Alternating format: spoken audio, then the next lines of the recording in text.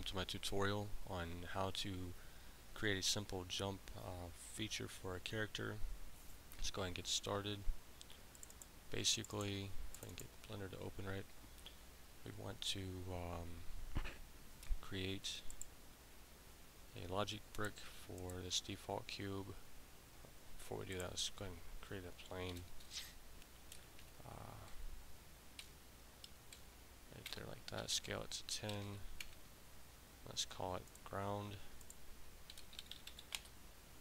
Let's select our cube and call it player. And bring it up. Let's scale it down a little bit. Let's give it, actually go to game. Give it a physical property, a physics property I should say, of, let's do dynamic. It doesn't matter, it could be anything. And make sure actor is checked. Right click the ground, static, collection bounds. I need to do that for the cube also. Okay. Start it off. See it drops to the ground. Let's go to scripting, or actually logic, game logic. Start a new Python script, call it jump.py. And let's add a keyboard sensor. I can't see it, there we go. Key and spacebar.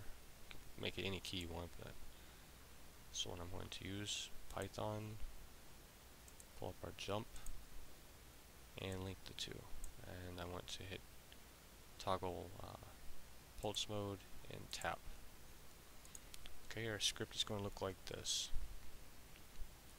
We need to import BGE and import where is it? Game logic.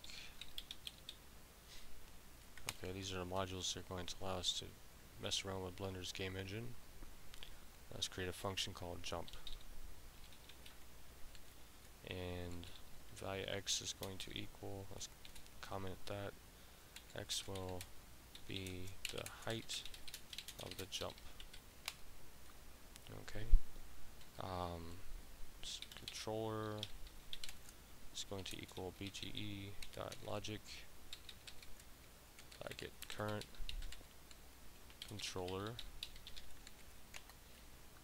and let's say player is going to equal controller dot owner, and player is going to equal player dot object player dot world position, if I can talk right, dot z is going to be set plus to equal the value of x. Okay, and that should do it. And then we're going to toggle the console window. Okay, and we're going to come down here and jump force. Let's just go ahead and call it jump. Function, let's say maybe 0.3 for the jump force.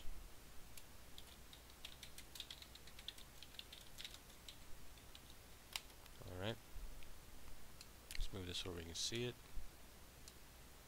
and let's start the game up. Maybe a little too high. That's a little high, yeah. Let's set it to 0.2. Oops, don't want to do that. Bring that back up there. Yeah, that's not bad. Make it a little bit less if you want. You can do something like that. There we go. That's about right. Let's zoom in on that. Okay, and there you go. Very simple, very quick, and hopefully you learned something.